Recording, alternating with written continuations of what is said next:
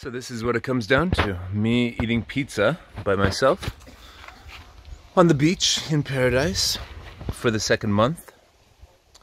Well, a lot of people have asked how I'm doing, what's going on, how is it in Thailand, and it's still pretty good. I mean, it took a while for even any measures like lockdown or stuff to reach here, so yeah, I'd say I'm doing pretty well. I mean, it's horrible to read all around the world what's happening with all the spread of the disease and stuff, but here that's just not happening, and people seem to be doing a really good job of not spreading the disease, taking it really seriously with hand sanitizer and face masks. So yeah, it's nice to still be able to go outside, ride the motorbike around, go on the beach. It's now a 10 p.m. curfew to be home, which is nice. That's usually when I sleep. You know, 10:30, 11 is usually when I go to sleep, so yeah. I don't know how long I'm going to be in Thailand, and you know, I would have loved to be back in Belgrade, Serbia right now when, well, it's springtime, one of my favorite seasons, but it wouldn't be the place that I remember now because the city's shut down and locked down and all that stuff, and so I'm happy here, trying to live my life online, keep my vision going of the global working culture, keep my people going and all that stuff.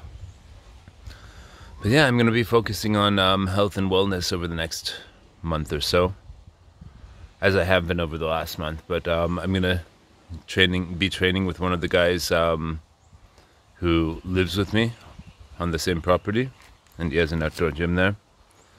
And yeah, I don't know what to say other than it's time to enjoy this pizza.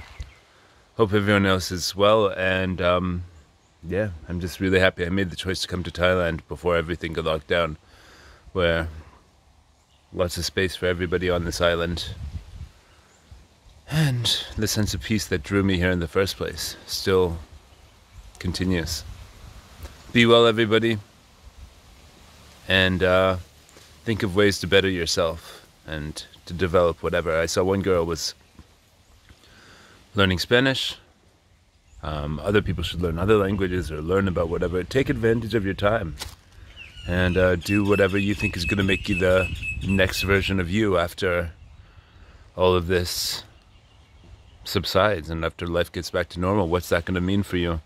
And will the new normal be the enhanced version of you? Because there's a chance to raise a lot of consciousness here in this whole thing. I mean, think about the world, think about life, think about the way you were living your life before and how maybe now you can improve that, especially the impact on the environment, and all of that stuff, all of that social stuff, the greed, the capitalism, all that stuff.